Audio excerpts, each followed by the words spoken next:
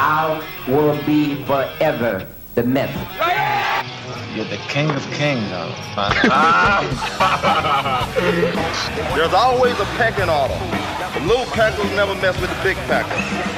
So I'm a rooster, and he's a chicken, so to speak.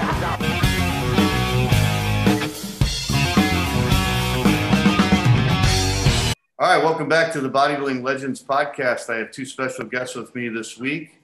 Mr. Anibal Lopez, who was the WBBG Mr. America winner. And we also have Bill Neylon, who is a judge and a competitor in the Florida area.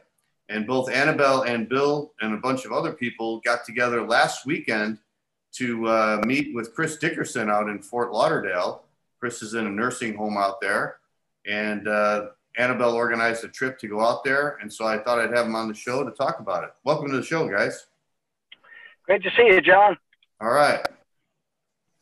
Well, Anibal, let's start with you because you're the one who organized this trip. You got a bunch of guys to go out to visit Chris in the nursing home.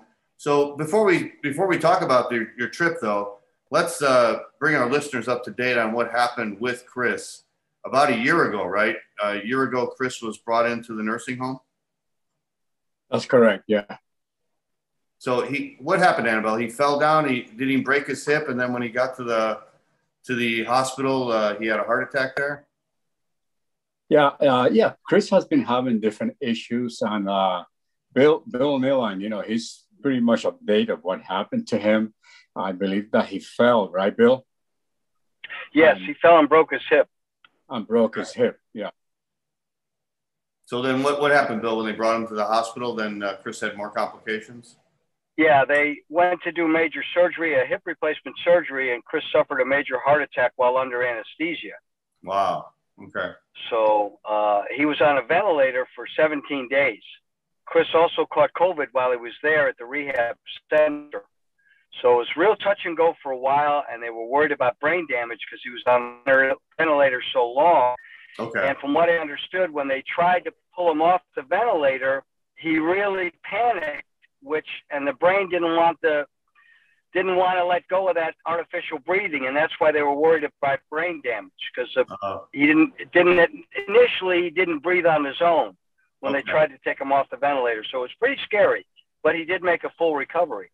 Did they have to put him on the ventilator because of the COVID, or was it because of the heart attack? I think the heart attack.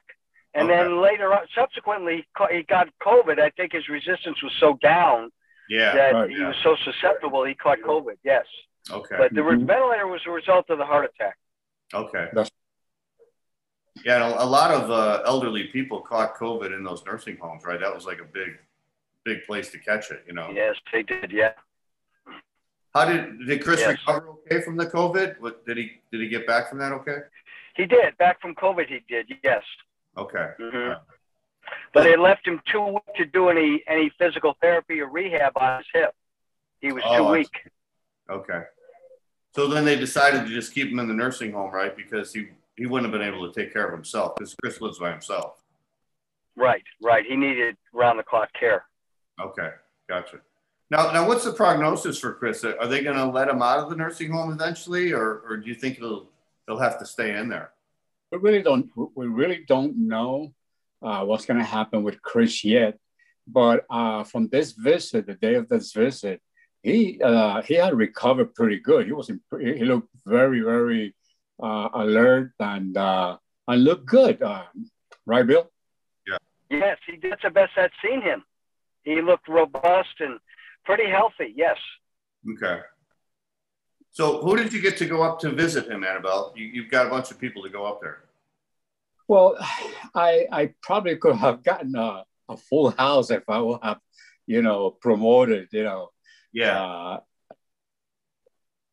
If I would have promoted this, I would have gone crazy because I know how people love Chris and people are always writing to me and asking me how he's doing, asking him for the address. And one thing that that Chris told me one time when at the beginning of this situation was that he didn't want to, publicize anything. And that's why I never wrote anything about it, But I went ahead and I did listen to him, but this time I decided to after my last visit before this one, I was only able to speak to him through the window of his room. They didn't allow us to go in, and I believe Bill had to do the same thing. And after that time, I was very concerned about Chris. He really didn't look good. He was not responding like himself. He was laying on a bed, wouldn't get up, and so that concerned me a lot. And I saw him very, very down, And I even asked him if I could take a picture of him, laying on the bed and then waving at the people. And he did it. And I kind of sensed that he needed to assurance, that he's not forgotten. And because I told him, I said, look, a lot of people are asking me about you. They're writing to me.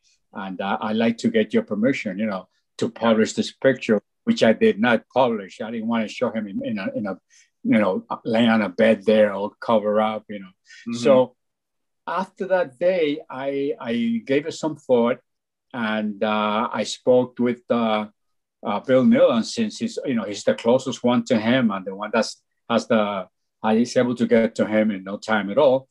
And I discussed with him the idea of putting a group together, thinking that if I was able to get the right people there, it will help him a lot. I did not discuss this with Chris. We surprised him with this visit, and I invited. Let's see who was there. You could help me along, Bill. Sure. Andy Bustinto was there. Adolfo Roba, Andy and his wife. Right. Andy Bustinto and his wife. Adolfo. Right. Peter Adolfo Potter. Roba. Yeah. Peter Potter. Right. And your wife and mother-in-law and myself. Okay. That's correct. The reason I did this, John, is because I just didn't want to get the wrong people there and make a mess out of it.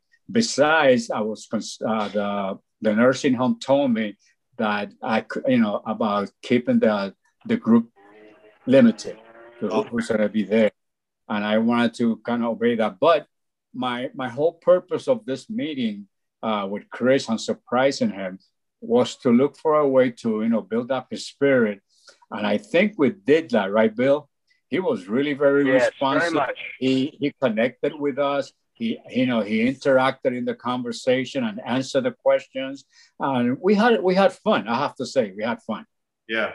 I saw the video that you put on Facebook, and I was surprised. Chris was very, very with it. He didn't seem like he was, like old or decrepit or anything like that. I mean, he seemed like himself, Yes. He was cracking jokes. Yeah. That's right. And we discussed that. We talked a little bit our past. When I was training with him and the things I learned from him. But what I really liked what the nursing home did. We met outside, and when we walked in, his back was towards us. I think he was only expecting me to be there. Because they told him that that I was gonna be the one. And when he turned around and he saw all these people walking there, he was like really surprised, right, Bill? Yeah. Yes. It was great. Yeah. So he like felt the greatest thing we could do for him, Anibal. That was the greatest thing you could do for him. Yeah. To lift his spirits, Yeah. I kind of thought about it. I meditated about it. I said, wow, I think I'm going to do this. We have a problem nowadays that people want to celebrate you after you pass away, I said, I don't want hey, there's a song that says, love me and give me what you got to give me while I'm alive. Right.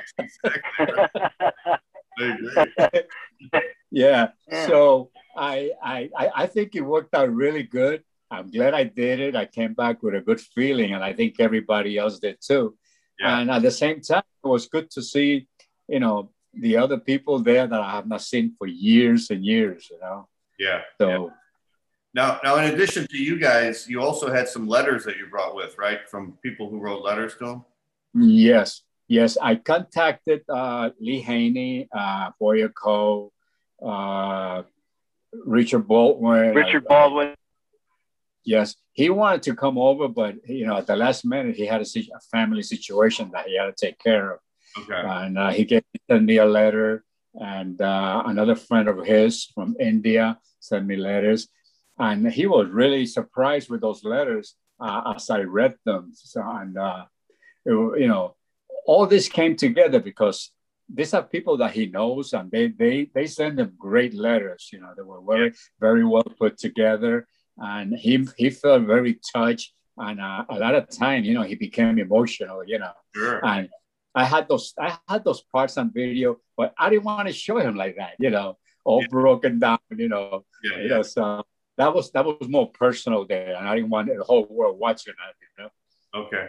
And Bill, me and you were just talking before we started the interview about Boyer and Chris, how far they go back, right?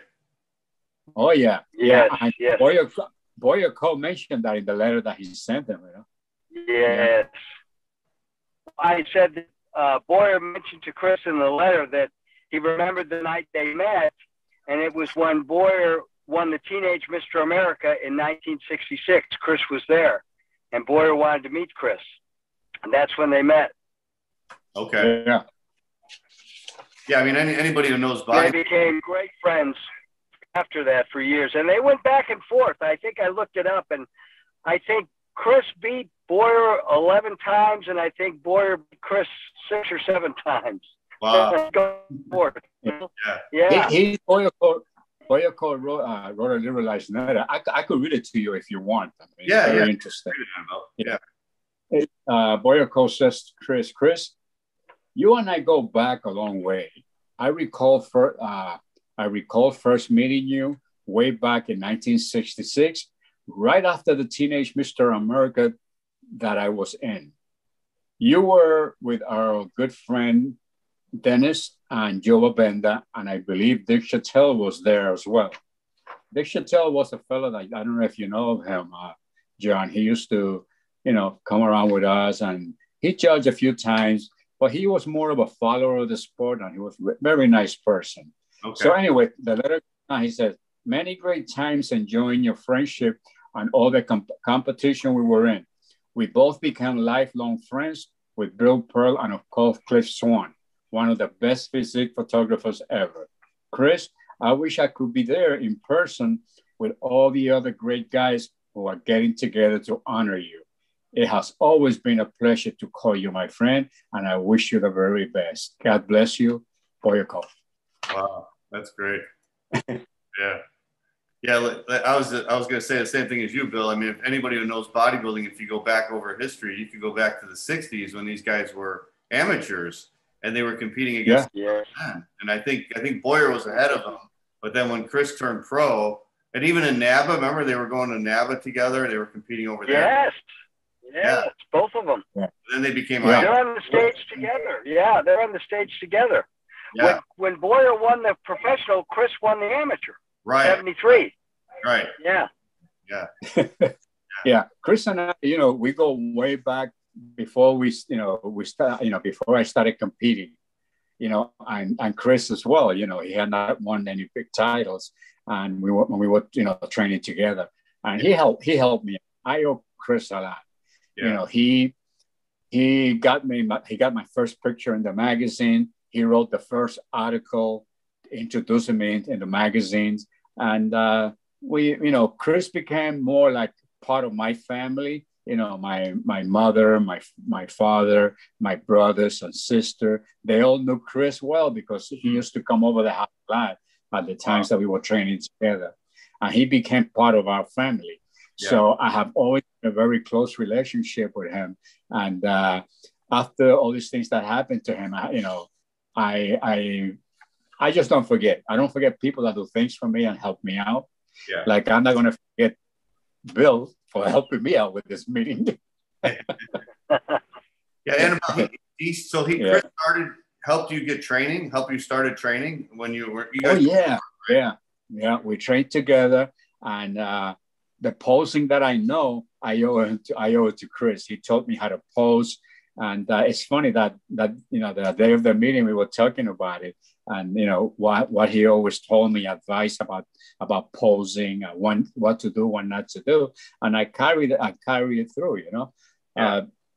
We got a kick out of that, right, Bill? Because I said that nowadays the guys, they pose too much, and Chris always said to me, when you are competing, the more you pose, the more you show your weaknesses. I always remember that. He said, you should not do, for competition, for prejudging, for judging, you should not do more than 10 poses. And I never forgot about that, and I think it's correct, because I see guys nowadays, I don't go to contests much, but the times that I've been, you can't do that. You can't continue to pose. We used to take pictures of ourselves, and then out of those pictures, I will make my posing routine, because that's the way he learned. He learned that from Bill Pearl, so he used to pass it on to me. So you look at the pictures and see which ones you look the best in, and you say, okay. Yeah, well, we all have favorite poses, and I think that from all the pictures that we take, the one that displays our physique the best, those are the ones you incorporate into the prejudging or the selection of body parts and things like that. But now, if you're doing a posing exhibition, then that's a different situation. You could do whatever, Yeah. Now, did Chris work with you a lot on the transitions and stuff? Because he was such a great poser for his time. And what? On the transitions between the poses. Oh, yeah. We used to spend an hour to sometimes 2 hours posing. Yeah, every day. Yep, and the posing was harder than the training. Yeah, right. Posing is great because it all the tensing and all that helps you bring out your definition as well. Absolutely, yeah. Absolutely. But the secret behind the posing is that the more you practice, you got to have it in your mind. There's nothing worse than standing in front of an audience and not knowing what you're going to do next. Right. You should flow through your poses, one pose to the other, Right. Now, Bill, you've known Chris a real long time. You're one of his closest friends. How did you guys ever meet? How did that all start? In fact, I told that story when we were at the meeting. I was at the 2003 Nationals with my friend Mike Brooks, and we didn't realize, we thought the morning tickets were good for the night show also, but they were not. So I told Mike, wait here that evening, and I'd go get the tickets at the box office. And there were that lobby there at the Jackie Gleason Theater was so packed, so crowded, that coming back to where Mike was, I actually had to walk sideways because there were so many people. Right. And I'm walking sideways, and a guy's trying to pass me, and I look directly into the eyes of Chris Dickerson. Now, you got to remember, John, this guy all my life was just images in the magazine. Right. I saw videos of Chris, but I had hardly heard his voice. I never saw him really move. The man is standing in front of me. So I stopped right where I was, and I stopped him, and I said, you're Chris Dickerson. And he looked at me, and he agreed. And then I proceeded to tell him more about himself than he knew. And I said to him, I know something about you that very few people know. And he's blinking at me. And I said, when you were 16, your vocal coach told you needed to lift weights to increase your lung capacity and your rib cage for your opera singing. Wow. And Chris looked at me, and he backed his head up and said, how do you know that? I said, because, Chris, it was in an Ebony magazine in 1970, and I bought that Ebony magazine. And Chris looked at me and said, that was 33 years ago. I said, yes, Chris, that's the kind of impact you had on me. When I saw Chris in the magazines, I stopped turning the pages because I couldn't relate to Dave Draper or Arnold. They were too big, but Chris was about my height. And I looked at him and I said, maybe if I really train my butt off for 10 years, I can approach something like that, And I had pictures of him and Boyer and Frank Zane on my wall in high school. And my parents were 1970, 69. My parents would come in my bedroom and, What's with our son and these half-naked men on the walls? Why not a football player? Why not a baseball player, son? I said, because I want to be like that, Mom. I want to look like that. And they just shook their heads, you know. They couldn't understand why their son wanted to oil up his body and shave the hair off his legs and do this crazy vain thing. But, you know, as you know, John and Anibal, we'd buy magazines. And Anibal was in the magazines, Muscular Development, Strength and Health, and MTI. And we'd get these magazines and read about these stars and what they were doing and how they were doing it. And we'd follow their routines. And we'd read the articles. And you may remember way before the internet or any of those things, we had to wait till the issues came out to find out who won the Mr. America, who won the Mr. Universe. And it would be months later, later, before we could find out. Right. But we lived for those magazines when they'd come to the newsstand. Right. But again, they were images. You never dreamed of meeting them. You know, meeting Chris Dickerson in the 70s was like meeting Bob Hope. You're not going to meet him. He's in California. You're not going to meet Frank Zane. Right. Now these guys are accessible. Well, flash forward 4 years, and I'm at this judging Peter Potter's Southern States. Well, I said to Chris in 2003, I said, Chris, if you're ever in Florida again, I said, please, I have a personal training facility. I'd love to show it to you. Come by, and I'd love to. Please contact me. I gave him my business card. Well, 4 years later, I'm judging the Southern States, and right before intermission, I turn around and sitting in the VIPs in the front row right behind me is Chris Dickerson. And I turned around, it's 4 years later, I said, Chris, I'm sure you don't remember me, but I met you 4 years ago at the Nationals in Miami. He pointed at me, he said, I remember you, Ebony Magazine. I said, right, Chris. And I said, listen, can I take you to lunch? And the next Saturday we went to lunch and we developed a tremendous friendship from then on. Yeah, that's awesome. That was it. Yeah. And you guys stayed really, you've been really close to him all these years, right? Yes, at that time, Chris, you know, he had several surgeries, his knees, his back, he had a shoulder surgery, and he really was kind of out of the circuit and out of the loop, you know, and I said, geez, we've got this legend right here in South Florida. Yeah. And I remember in February of 2008, well, before that, I tried to help Chris revive his career, and Anibal, you'll remember this, when Chris had a seminar at Powerhouse Gym in West Palm Beach in January of 2008.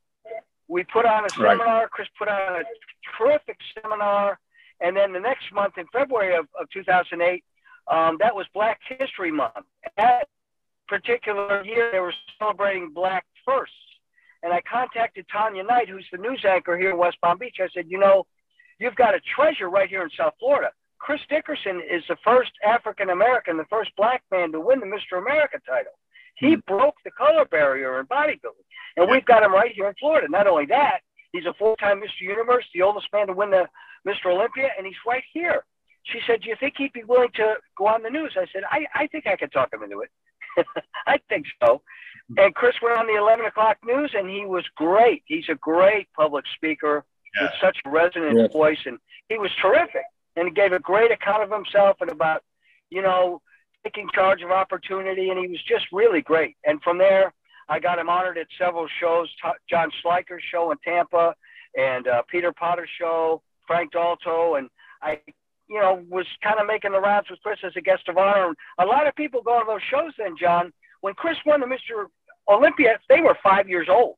Yeah. You know, so I got a clip from YouTube of the top 6 of the 82 Olympia with Chris's routine on it and him getting awarded the Mr. Olympia. So I would show that, and then I would do like a 2-minute introduction about Chris Dickerson and who he is and what he's done. And a lot of people don't know this about Chris. Chris was really the first personal trainer at Gold's Gym, Venice. He had a loft upstairs in the 80s.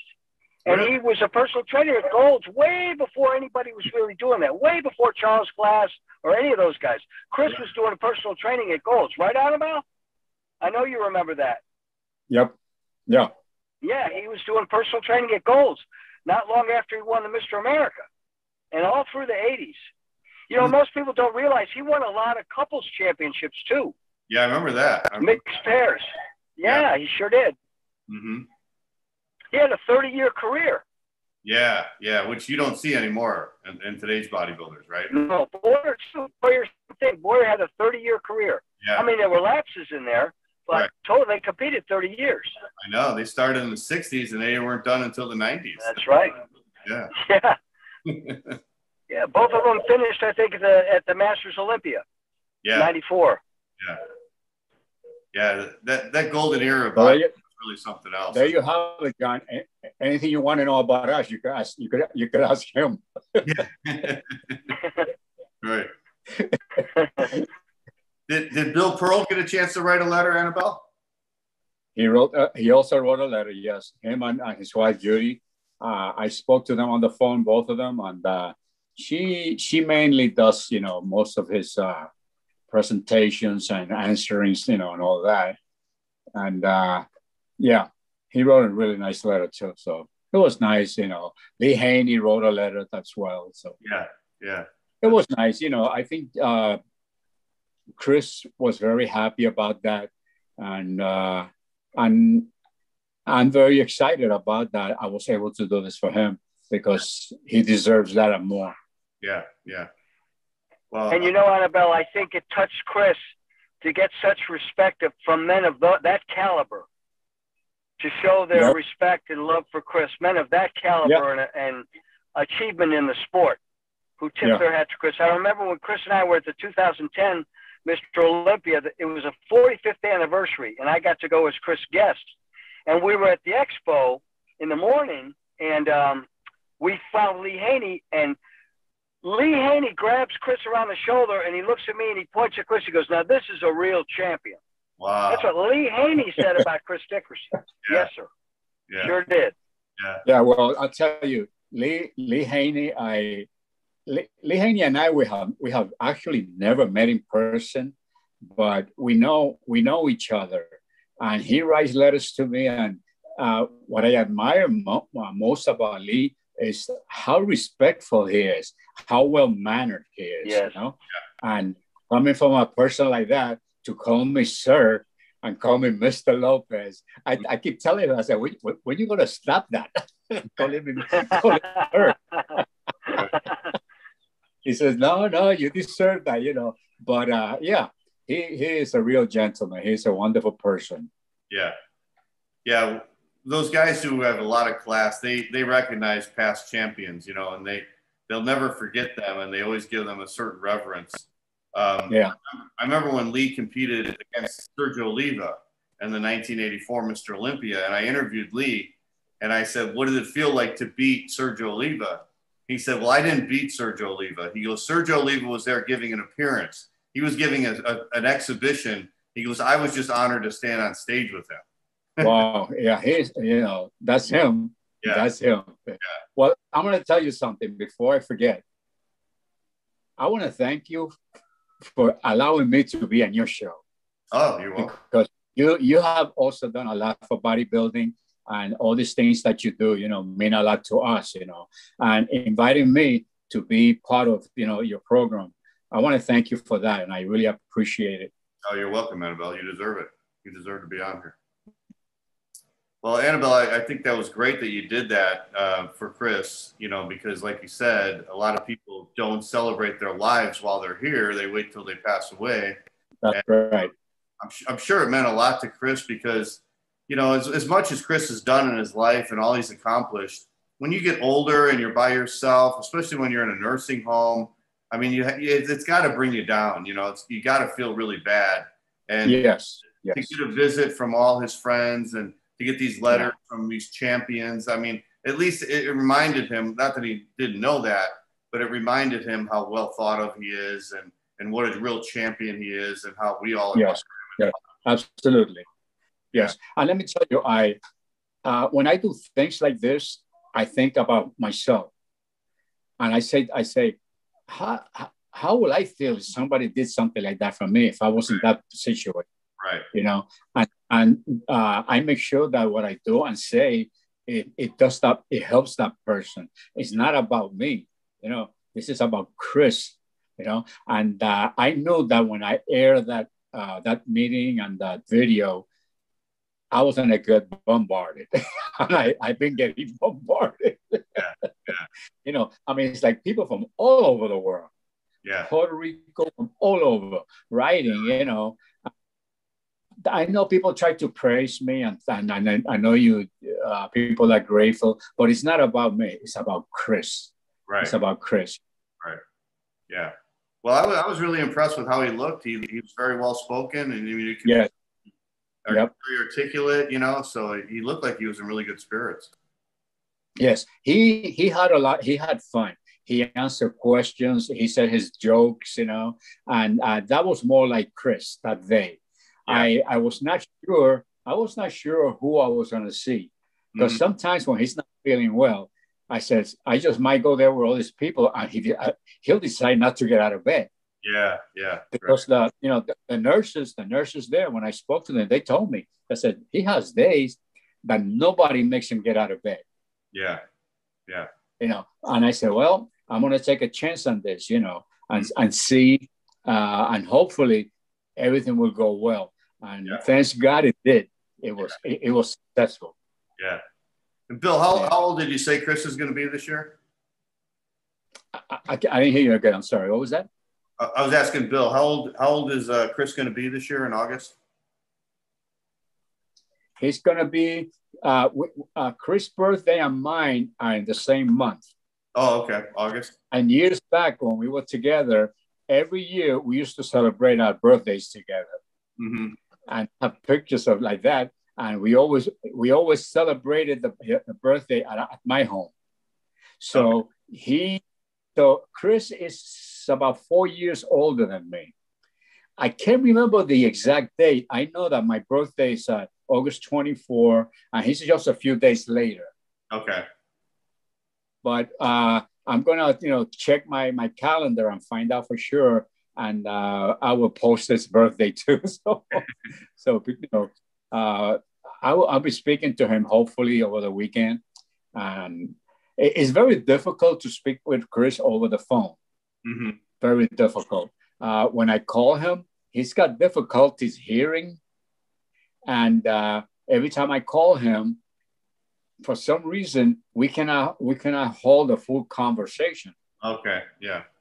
And he gets frustrated because, I'm speaking to him and he can't hear me. Sometimes he hears what I say, sometimes he doesn't. And I hear him very well. Yeah. Bill, what do you think the problem is when you call him on the phone? Well, sometimes he doesn't have the phone near him. And it is, like you were saying, Anibal, sometimes it's very frustrating. I was calling Chris like 3-4 times a week, and I might get through once. That's sometimes me too. He just doesn't answer the phone, and he tells me the phone is far from him. But, if he kept it, whenever you're hospitalized, all you want is a phone call, to pass the days. And I said, well, Chris, keep it by your side. Or he said, it's hard to get to, it's hard to reach. I said, well, get one of the nurses to help you, Yeah. But it was that frustrating because you couldn't talk to him very often. Yeah. Well, the last visit that I had before this meeting that I went to see him, I asked him, what's the problem with the phone when I call you and we can have a conversation? He has the phone. The phone is hooked up to his left side. So right. He has problems reaching. He has to reach with his right arm to get the phone across his body. And I saw him trying to do that. And he was having difficulties picking up that phone and holding on to it, So I really don't know. I don't know. I don't know if this is hearing or what the situation is with that. But it's like you said, I out of 3 or 4 times that I call him, I may be able to speak with him a little bit, once. Yeah. Anibal, do you think you're going to plan another trip up there with some of his friends again? Okay. A lot of people asking me that now. And I'm thinking about that, doing it again. I will have to speak to the nursing home again, and see if I could arrange something and get a nice group, because I know that you want to go. I know that Richard Baldwin wants to go. Yeah. And a lot of other guys, bodybuilders, this was a short notice thing. I did this like from 1 week, in 2 weeks notice, which is not a lot. But I'm sure that if I let Lee Haney know on time, Lee Haney is in Georgia, right? Yeah, Atlanta. And I'll let Boyer Coe know on time. We might be able to. What I would like to do is the following, Bill, and since you brought it up, is to get a good group of you guys together, you and all these past people that competed with Chris, and maybe have a get together out here. Yeah, that'd be great. Have them, travel out here to Florida and probably spend,